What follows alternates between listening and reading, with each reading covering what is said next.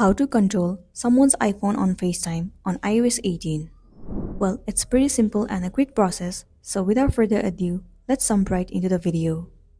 First thing first, what you want to do is head over to your application messages. Now, head over to the inbox of the person that you want to FaceTime and then control their phone. Let's say I would like to FaceTime with this person.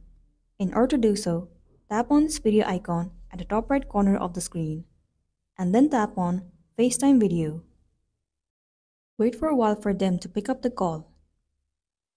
There you can see they have picked up your call. Now in order to control their iPhone, you will get to see 5 different menus at the top: speaker, camera, mute, share, and end. So what you want to do is tap on share. This interface will pop up on your screen. You can see 2 different options. One is share my screen and the other is ask to share. In this case, what you want to do is tap on ask to share. One notification will be sent to their device. If they accept it, you will be able to control their device like it's yours. So you also have to be careful on who you accept the invitation. You need to accept it only to the people that you mostly trust. After that, you will be good to go. So that's the end of the video.